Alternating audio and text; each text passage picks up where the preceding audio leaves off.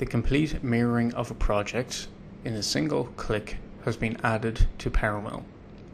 The user now has the ability to mirror all entities of a project, including NC programs, toolpaths, boundaries, patterns, feature sets, workplanes, stock models, and so on, through one single command. Many industries produce left and right hand parts, including the aerospace and automotive industries. So by having this functionality, it greatly reduces the time needed to program these parts. Mirroring was available in PowerMILL before, but on an entity-to-entity basis. So we could mirror toolpaths by themselves, mirror boundaries, mirror workplanes, but it was quite a time-consuming operation.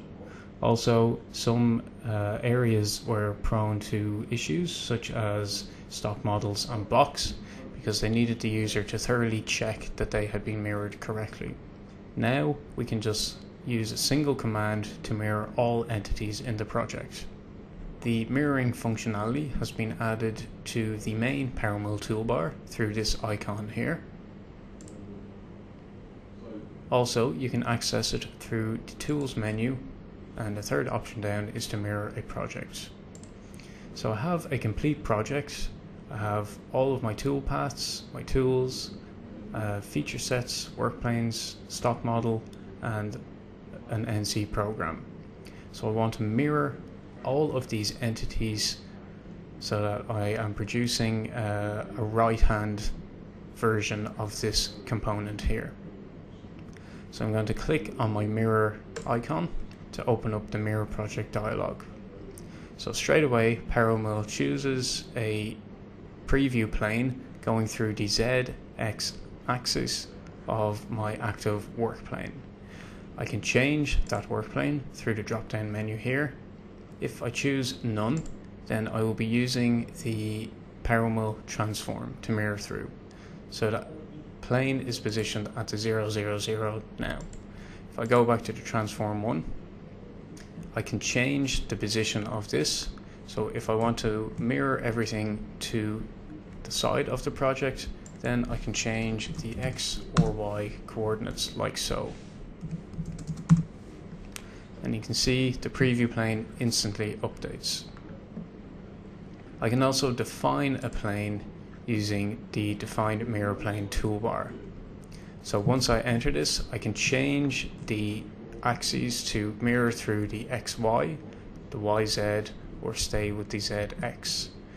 I can also choose a manual direction.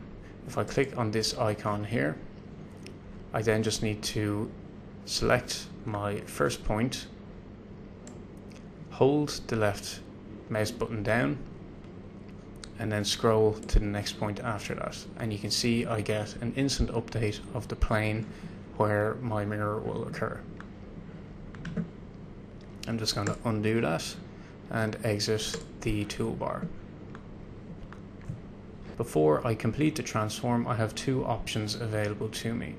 I have Optimize and Calculate. If I select Calculate, then PowerMILL will do an automatic recalculation of all toolpaths and boundaries after they have been transformed.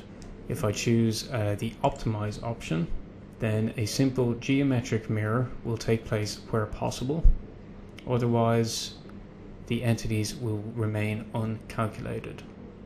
So many of these toolpaths can just go through a simple geometric mirror and they do not need to be recalculated. However, for my roughing and my rest roughing toolpaths, for example, then they will need to be calculated. So if I leave the calculate option unchecked and just leave optimize on, then once I perform the transform, these will remain uncalculated and I will have to perform that calculation myself. I can select both options where all entities that can be geometrically mirrored will be, and then any that had to be recalculated will automatically be recalculated for me. Okay, so I've selected my plane. I've selected to optimize and calculate the entities, so now I just need to transform. So now PowerMILL is going to cycle through all entities. It will cycle through all of my toolpaths, my boundaries, my feature sets, my stock models, etc.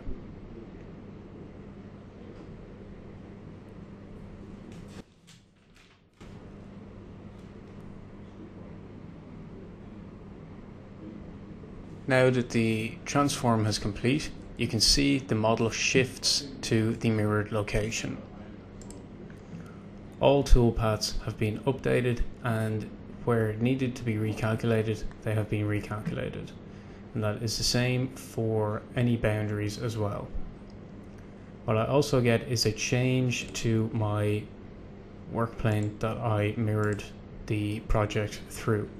It is now called mirrored-transform1. My other two work planes that I used have also been updated. So if I click on 1 and the 3 and activate them, you can see that they have passed through the mirror plane also.